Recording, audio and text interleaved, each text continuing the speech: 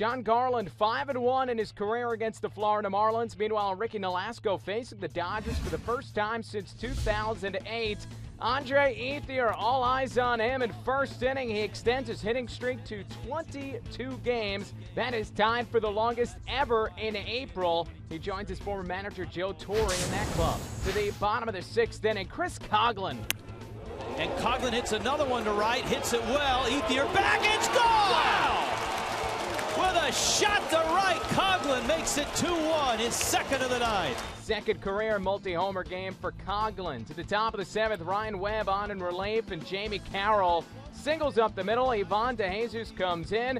Dodgers take a 3-2 lead. Go to the bottom of the eighth. This one far from over. Vicente Padilla out of the Dodgers bullpen in a 4-2 ball game gives up the single to Gabby Sanchez. Coghlan comes in.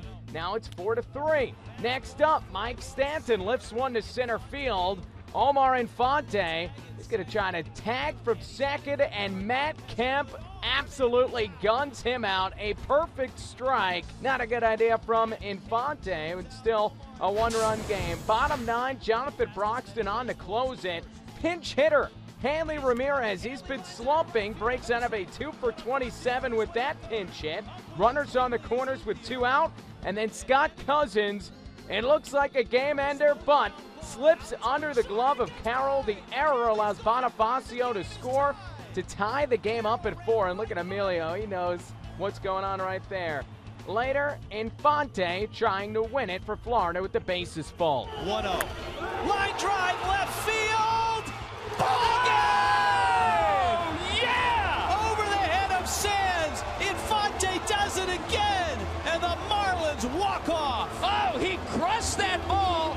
So Infante atones for the base running gaffe in the eighth inning, and the Marlins walk off with a 5-4 win. It's their ninth come-from-behind victory this season.